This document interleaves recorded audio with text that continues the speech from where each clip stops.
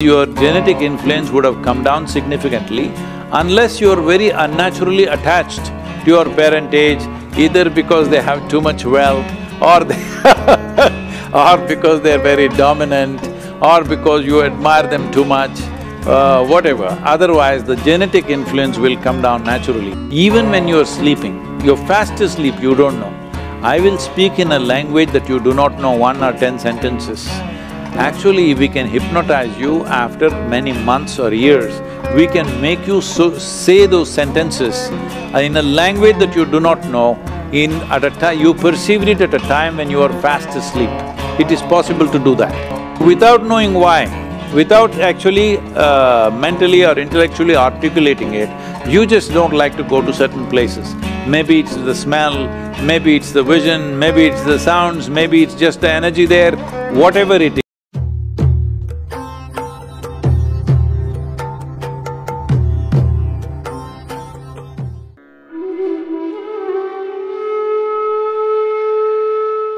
Thank you, Sadhguru. So, is this the genetic memory that dominates, or is the karmic memory that dominates? Because I seem like I have both inputs coming into me. I don't know which one is…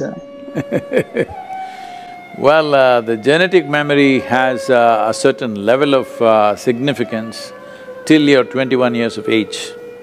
At 21 years of age, something very fundamental changes in the system, that the genetic memory becomes less dominant, it just starts playing minimal role.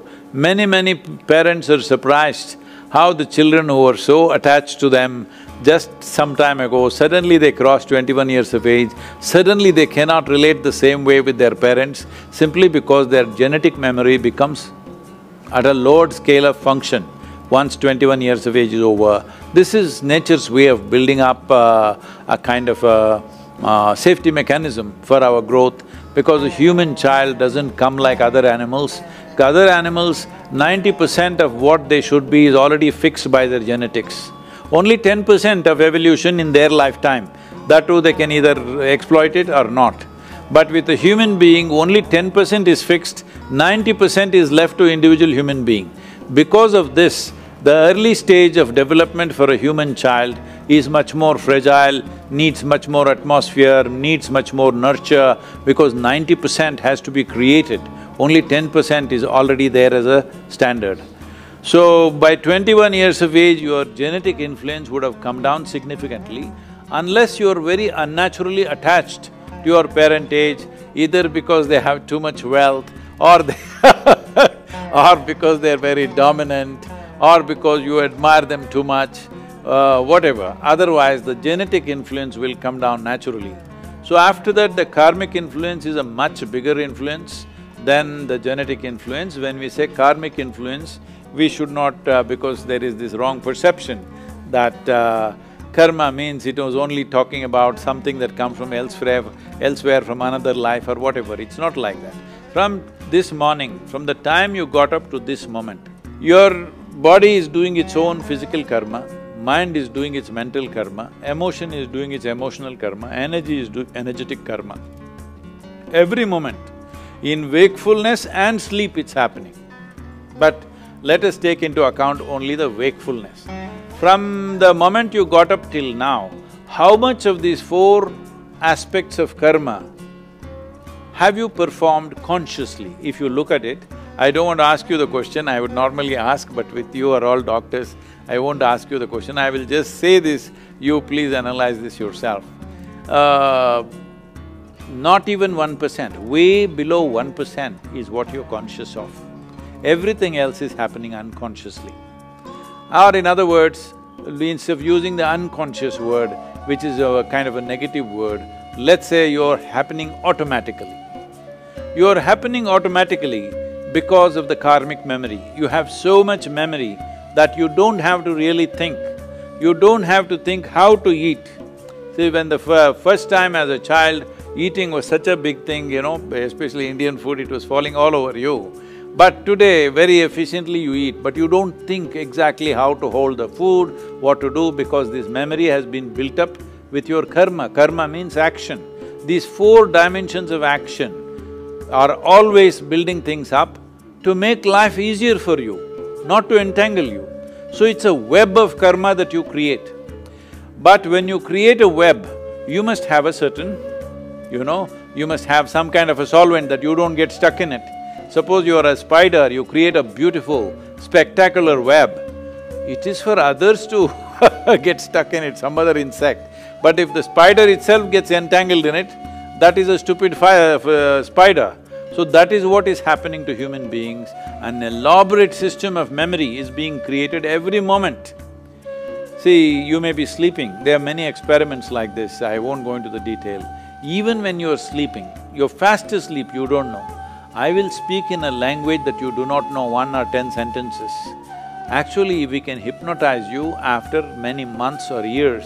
We can make you say those sentences in a language that you do not know, you perceived it at a time when you are fast asleep. It is possible to do that.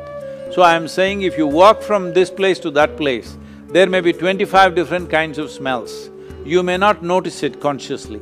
Only if it's very acute, either it is very bad or very good, you may notice it, otherwise you don't notice it. But in the sensory system, all that is recorded. So without knowing why, without actually mentally or intellectually articulating it, you just don't like to go to certain places. Maybe it's the smell, maybe it's the vision, maybe it's the sounds, maybe it's just the energy there, whatever it is, your 4 dimensions of karma, physical, mental, emotional and energetic karma is always building an elaborate and spectacular web for you. This web is not to trap you, this web is to make life automatic so that many things you don't have to think, just like that you can do it because it's in your karmic memory.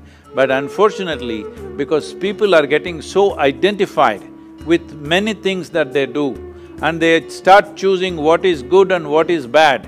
The moment you say this is good, you will develop certain affinity for it. The moment you say this is bad, you will develop certain aversion for it.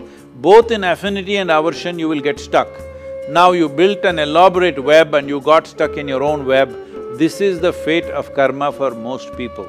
Karma is the most dynamic way to exist. It simply literally means you are the maker of your life. For you to be the maker of your life, without your neurological system functioning to your commands, you will never be the maker of your life. You will always be an accidental life. So if you move away from being an accidental life, the people who are experiencing unnecessary levels of anxiety and fear and things on a daily basis, a whole lot of medical professionals are going about saying, these are normal things, you're anxious, it's normal, even I'm also anxious.